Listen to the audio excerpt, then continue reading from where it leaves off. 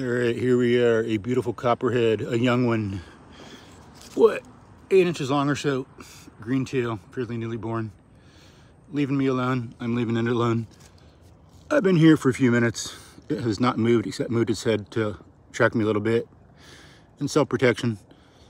Sometimes it looks like it's scared. You looking at me? You looking at me?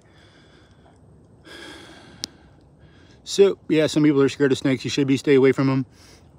But that shouldn't be, as some people say, what we don't understand, we fear. What we fear, we hate. What we hate, we seek to destroy.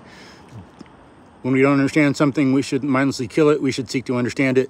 Same thing with this. Scaring, fear should just be stay away. These are good for our environment. I've been around a lot of them. So, I am comfortable. No fear, just appreciation. Of course, no stupidity either. I'm not going to play with it and get bit. That'd be idiotic.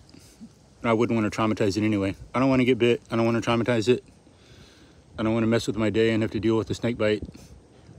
Although, if I did, it'd probably be wet, but sometimes they're dry, just warning bites. But good stuff. Notice we're safe.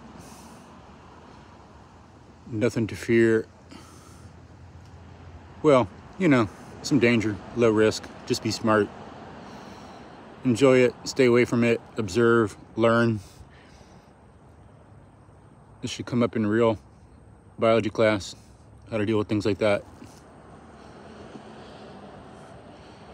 Because this is something some people come up against or come up with an experience. Notice DNA has nothing to do with this. Memorizing little G's and N's and A's or whatever is like irrelevant. Knowing the rules of nature in this is important to help people appreciate it. Know why this guy helps our environment. Know what to do to not be bit. Pay attention. Don't mess with it. Then everything's fine. All right, snake. Thank you for posing. Thank you for being photogenic. I'll talk to your agent and I'll pay your agent later. You'll get paid. Peace out.